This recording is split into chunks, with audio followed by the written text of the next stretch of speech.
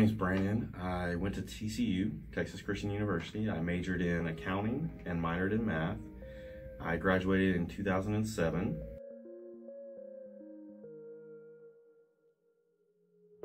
When I prepared for college, I actually started preparing my sophomore year of high school. My dad and I sat down and we made a list of all of our top colleges that I might be interested in going to, and we decided to map it out, and every summer took a road trip with myself and my cousins. We would go and visit different colleges and try to hit 3 or 4 in a weekend, or during a week when he would take off, and we'd just go down and just do a road trip. And so we visited a lot of different campuses, so we could get on the campus and actually get a feel for the campus and what it was like.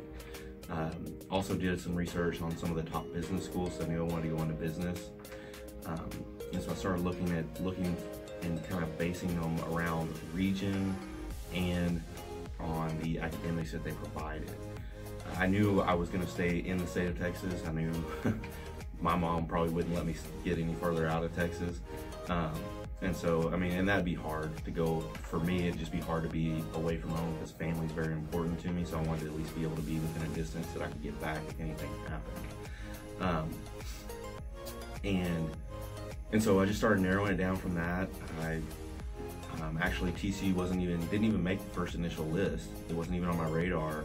I actually went and visited when my sister did a cheerleading competition there, and I saw the campus and it was just beautiful. So I started doing research on it and found out they had a decent business school at the time.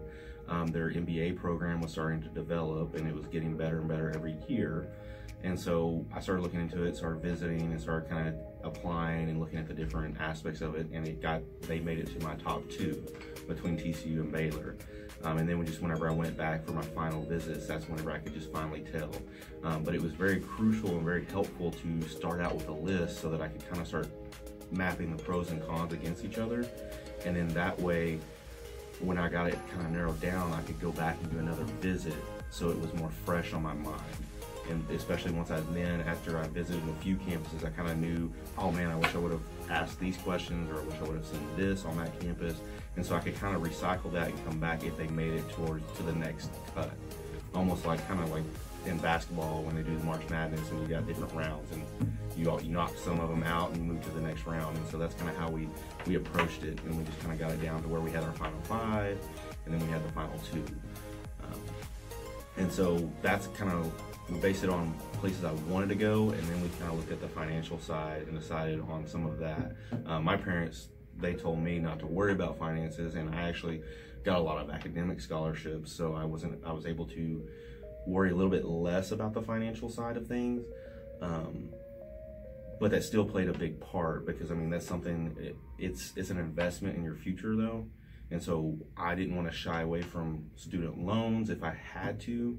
I know now a lot more about the loan process, being a teacher, and have taught kids that are going into college. We've looked at that college process, and I've learned a lot more about it now that I wish I would have known when I was going into the college process.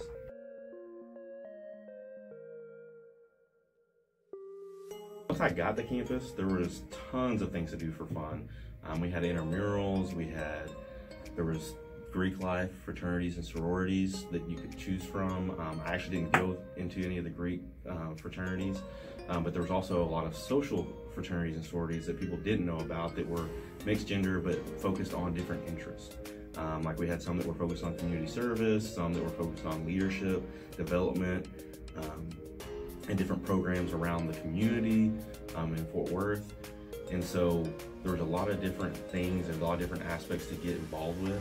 Our school, we did I think it was called a Howdy Week, and that's whenever every organization underneath the banner of TCU was there, and you could see everything that was going on. It was actually almost a little bit overwhelming at first, because you wanted to be in high school, you're a part of everything because you're in a smaller community, in a smaller environment, so you kind of were able, the access was easier. But in college, it really gave you the opportunity to really focus in on what your true interests were and dive deeper into that, because you're not, I mean, in high school, some of the organizations they feel like they're more of a resume builder for college applications. And so sometimes you feel like you're just checking certain things off the list, but there was always those ones that had more they piqued your interest more, or they felt more close to your heart and that you're more passionate about. And that's where in college you were able to take that passion and run with it. One of the organizations that I was a part of was one that actually got started up. It was a nonprofit, and it was called Frogs for Our Future. And so it was all focused about helping the youth in the community of Fort Worth, the Boys and Girls Clubs, and helping go in and remodeling things, doing some different programs, kind of like mentoring programs with them. And sometimes we just go out and hang out with the kids. And so it was a lot of fun going out there and being able to spend time, quality time with students that may not have people that are that consistency in their life, but also being able to kind of get with a group of people that have similar beliefs, similar values, and hang out and just experience life around from people all over the place. I met people from all different kinds of countries, different states, and so it just kind of exposed me to all kinds of different cultures, which is was one of my goals before I went to college, was to expand my horizons and what I was exposed to, because I love hearing people's stories. I love hearing about different cultures. I grew up in a really small town. There was about 4,000 people in it whenever I graduated and left. And so everybody was very like-minded, and there was a lot of basic values, but I just knew that there was something more out there in this world. There was something bigger, bigger viewpoints, bigger life experiences, bigger cultures. And so I just loved to get involved with that. And so I immediately met people from international. We had an organization that was International Students Association. And so there was people from all kinds of different countries. I met people from Thailand, from India, from, I think there were some from England. I mean, all kinds of different things. The Philippines. I think I met somebody from almost every single state. Excuse me. And so it was just a lot of fun getting to know different people that maybe didn't grow up where I was from, and being able to be exposed to all that the different cultures and different viewpoints. And so at college, and most colleges are the same. They may package it different. They may come at it from a different angle, but there's so many different organizations out there. If you just take the time to look, there's something that's going to find your interest, or they actually have in the student life department avenues and ways for you to be able to even create your own organizations, like the one that I talked about, Frogs for Our Future. It was created when I was there. It didn't exist until I think my junior year. They decided to develop it, and I got asked to come in on that and kind of be part of the leadership team that developed it, and we kind of grew that. And so that was very interesting and gave me an awesome opportunity for me to develop, not only personally, but also help give back to the community around me too.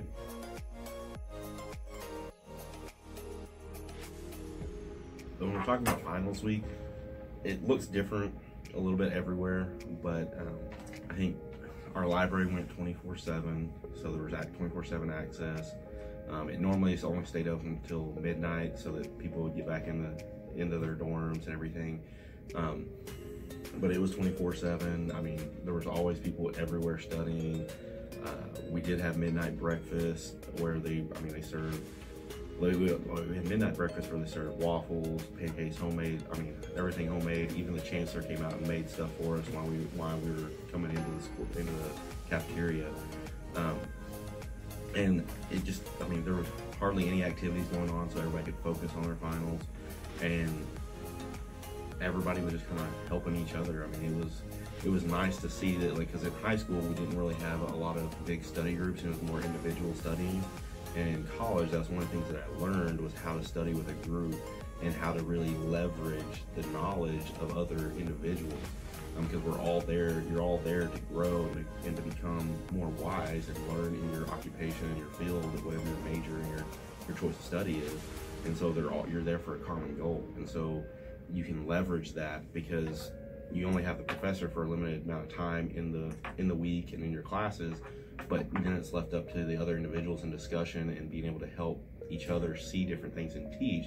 And the more you can teach something, the faster you're going to grow it, and you're going to actually be able to understand it and use it. It's not just going to be knowledge that comes in one ear and then goes out the other once you take the test. It's actually stuff that you're going to apply, which is what you're going to college to do, is to be able to apply this to your future career.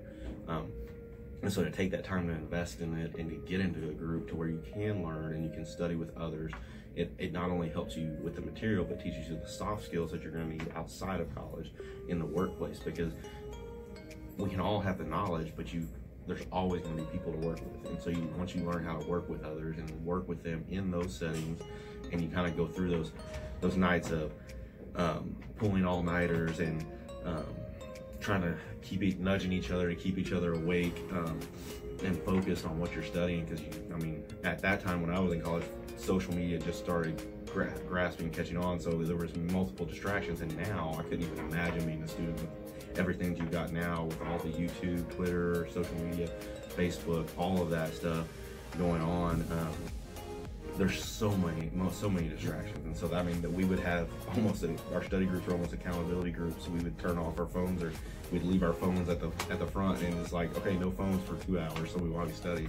Another cool thing about that, though, is that we had rooms that we could check out that actually had dry erase boards on for walls. And so we'd go in there and we'd just be writing all over the walls, all over. I think sometimes we even used the windows. We probably weren't supposed to, but it was dry erase markers, so it erased off the windows. But yeah, so I mean, it was great studying with different people, and plus then you could actually cut up and laugh in those breaks that you needed, because when you're studying by yourself, it's just always beating you down. But when you have somebody to laugh about, it actually would make you remember on the test. You're taking the test and you see a question, and then you laugh about what you were studying at that point, or somebody said a joke or something, and you remember the information.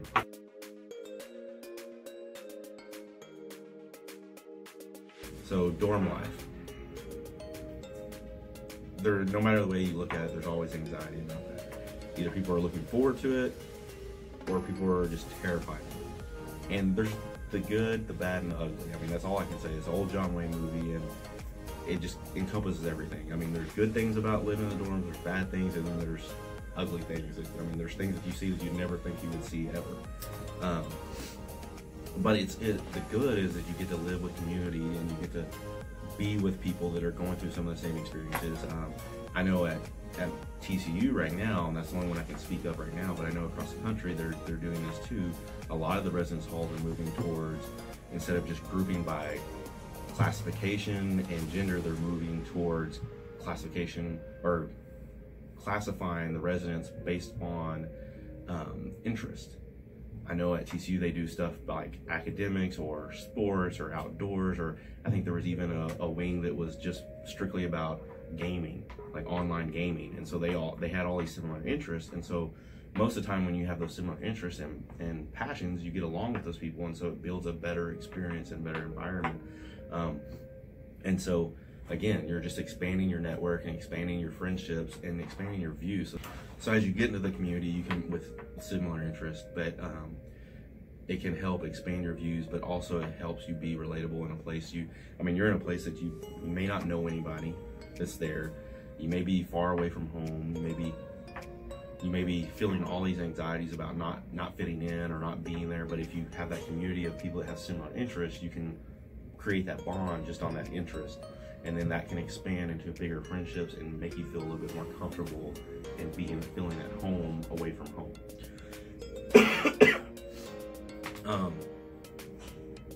It's where most of you will probably learn how to do laundry, and it's okay if you mess up your laundry at least once or twice. Whites don't go with colors, just in case you don't know. Otherwise, you can sometimes come out with tie-dye shirts, or pink, or purple, or who knows what colors come out of there. Most dorms have laundromats in the basement, and usually there's unspoken rules where if somebody's waiting on the washer and yours finishes, they'll usually put it in the dryer for you, and then so they can put theirs in. But just remember to set an alarm or set a timer when your laundry's gonna be done, so that way you can go down and turn on the dryer, because if it just sits in there with wet all the time for hours, then you're gonna have to wash it again. Other things, I mean, again, like I said, you see things you would never think about. I mean, I've seen most dorms have quiet hours. Some are strictly enforced, some are loosely enforced. So you never really kind of know what you're gonna get. But again, most people in the dorms are pretty respectful of space. when it comes to your roommate, that's where a lot of the anxiety comes in, because it's, do I know somebody that's going to school because I want to room with them? Do I not know anybody? Do I really want to go potluck? Who am I going to get? What they're going to be like? Are we going to get along? You have all these questions running through your head. I went potluck my first year. We didn't really get along, but at first, but we sat down and had some conversations, and we actually really impacted each other, and we were able to grow from that experience. He actually wound up transferring out of TCU, but we stayed in contact, and we really helped each other a lot in some of our life issues. And we kind of helped encourage each other to get out and to meet people, instead of just staying locked up in the room. Because one, if we stayed locked up in the room, we had to face each other the whole time. So we got to go out and meet more people. Also, back to the roommate selection, a lot of schools will do orientations, or they even sometimes will do camps for incoming freshmen. And you can meet a lot of people here, and they do those at certain times where you can still switch to another roommate. So if you meet somebody at one of these orientations or this camp, and y'all really get along and think that you could live together at least for a semester, then you can switch and request that each other as a roommate. But it's always nice to have that somebody to come back to the dorm to and kind of talk about some things. Or sometimes you may have, like I said, there's common interests now, groups that they live together, so you can talk about classes, you can study together. You can even maybe help each other with some of the teachers or professors that you take, because they may take a professor before you do. You may be able to kind of talk about their teaching style, their lecture style. Food in the dorm, that's always a questionable one, because you got people that can cook, and then you have people that may not be able to cook. They just have pizza all the time.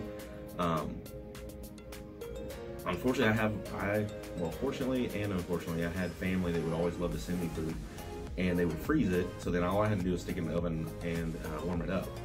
But I had to be chained to that oven whenever I was cooking stuff, because if I walked away for 5 minutes, it was gone. It didn't matter if it was completely warmed up or not, people smelt it and they would take it. So just always be conscious of that. If it's in a public common area, a lot of people think that it's just common or it's open to anybody. It's free to them. It's food, it's sitting there, okay, it's free to them. Now, I lived on campus, off campus. On campus, you were very limited in what you could have when it comes to food-wise, but off campus, you had your own stuff. One thing that I always suggest whenever you first live with somebody for the first time, with a roommate, is laying down a little bit of some basic guidelines, because you don't want to, I don't want to be like the food Nazi and say, okay, all this is mine on this side and all that's yours. But I don't want, if I want corn dogs, I buy corn dogs and I'm planning on coming home and having a corn dog, my roommate eats the last corn dog, and then now I'm upset with them because they ate my last corn dog. So treat it with some respect and not just eat them out of home and house or whatever. I always used to go by the rule, if you finish off the box, then replace it. That way nobody can get mad. But if it's the last thing, if it's the last item, I always text my roommate and, hey, you mind if I can eat this? Because you never know, they might be planning, that might be the only thing they get to eat for the next 2 days, so they get paid. So you don't want to eat their last bit of food. And everybody's situation is different, so you may talk about some of that, you may not. Other things, the differences between, because that's one question, is do I live on campus, do I live off?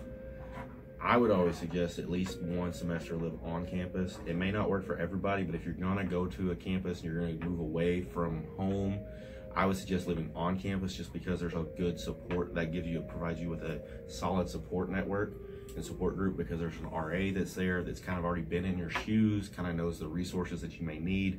They're also trained and they've been exposed to a lot of the issues that incoming students may experience. Not saying that everybody's going to have the same experience, but there are some common experiences that incoming freshmen experience, being homesick, having family events, like family members going to the hospital and not being able to come back, just all kinds of different issues, anxiety attacks, depression, just different types of stuff. They're trained to do that and know all the resources that can help you. And so they're there just to help you. And they also will put on different social social gatherings and different events. Like I think we had, I'm trying to remember what some of the stuff we had, like a game night, or we had on when there was a big football game, we had Super Bowl parties with our wing or whatever, and they bring in food. I mean, who can pass? I mean, a teenage male who can pass up free food and football. I mean, you can't pass that up. So, but it's a good way to bond with other people again. But there's nothing wrong with living off campus, and it just depends on your situation, your circumstance. I know sometimes rooming and board can be a little bit more expensive, and so living in an apartment or in a house with other people, that might be cheaper and more affordable. But I would just say, just try to get it plugged into the campus as much as you can, and give it a shot at the beginning, because that's how you're going to meet people if you're living on campus. That's where most of the activities are happening, and so if you're living there, then you can be exposed to it, and you can actually, the availability of those opportunities is a lot higher than if you're living off campus. When I moved off campus, I felt a little bit more unplugged from community life at college, because I only lived 10 minutes away, but some of the funnest experiences that I had in college were just random nights, somebody driving by in the parking lot, I'm walking to the dorm, hey, you wanna go bowling? Sure, and we all piled into a little, I don't know, Nissan Versa or something. There was like 8 of us in there, and we just drove over to a bowling alley and bowled.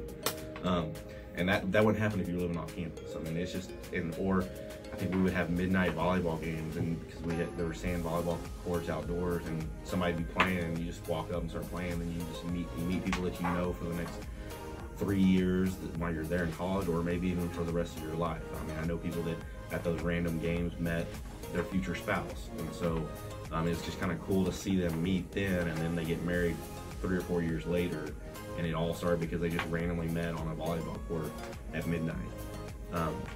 So that's why I say that it would be a good idea to just live on campus for at least a semester, because then you get exposed to those random events that you wouldn't be exposed to if you lived off campus.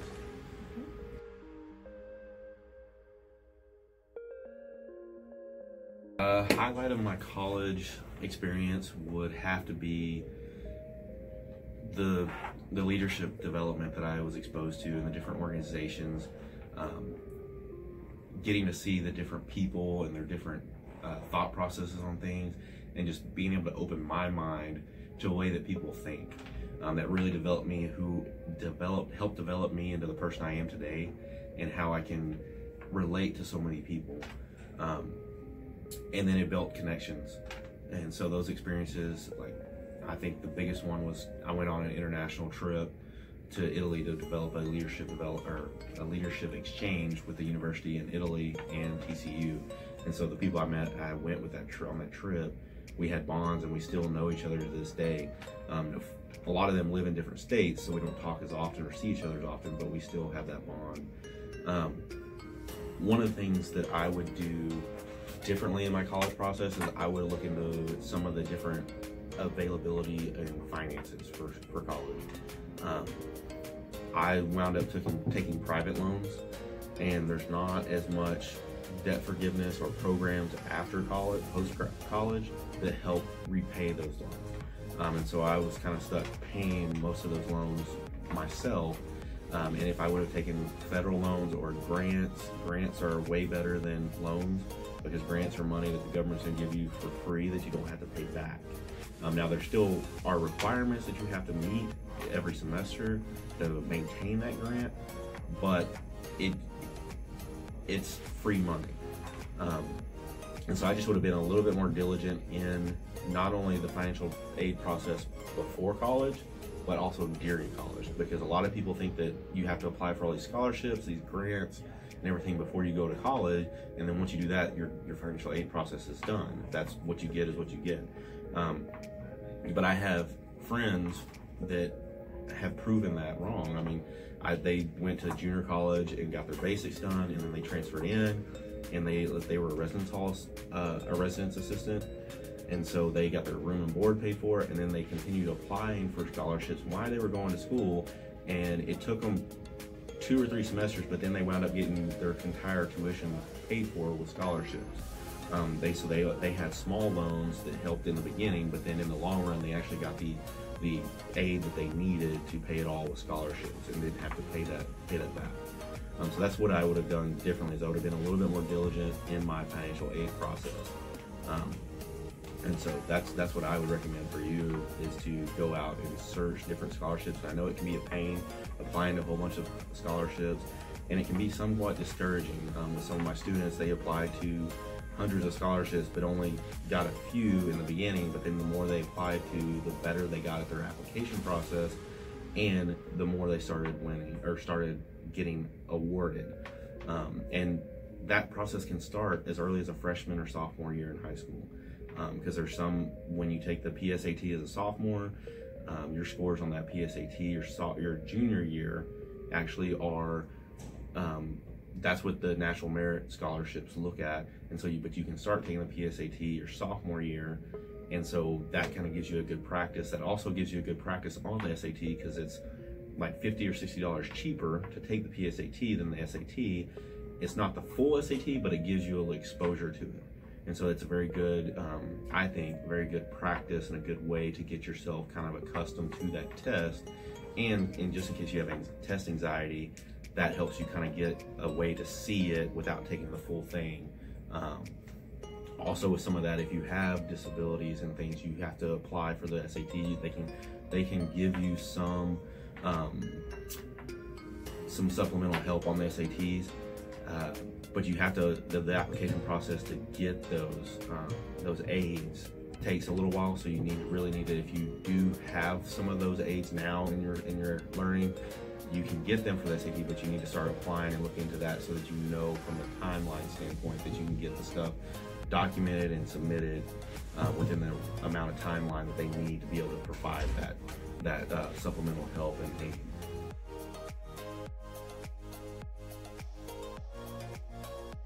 Biggest advice that I would give to a high school student, if you're about to graduate, my biggest advice that I would give to you is the one that I would give my students every day in my classroom when I was teaching. And that is, remember that every choice has a consequence. So make sure that the choices that you're making are choices that you can live with the consequence. I never tell anybody to make bad or good choices, because that's all on the interpretation and the eye of the beholder, per se. But as long as you're okay with the potential consequences of that choice, then I can support that choice that you're making. But just take that into effect, that when you start making choices, because we make thousands of choices a day, so when you start making choices that impact further down the road, start making sure that the consequences that can come from those choices are things that you're okay with and that you can do.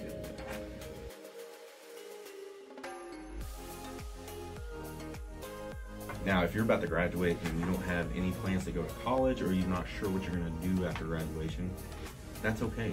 Don't stress about it, because a lot of times in life you have no idea what's coming up next. You have no idea what tomorrow brings, and so all you can do is sometimes worry about today. What I would say is, right now, find out what you're passionate about, what gets you motivated, and start figuring out how do you get plugged into doing things like that. Is there a profession that involves that motivation and that passion? And if there is, then okay, how do you get into that profession? Who do you know that is in that profession? And talk to them. What did you do? Just figure out and do some research, and just figuring out how do you get into that.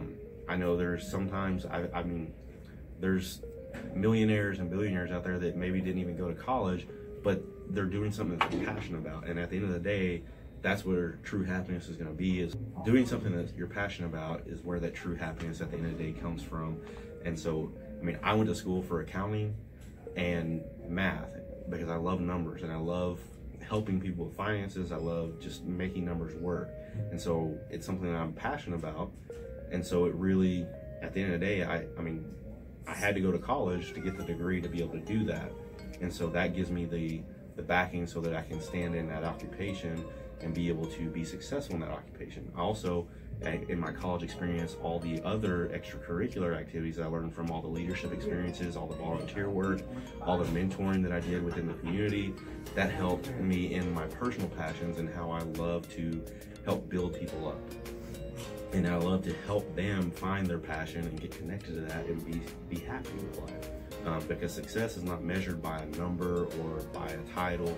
It's measured by your goals and what you want to be and where you want to be at.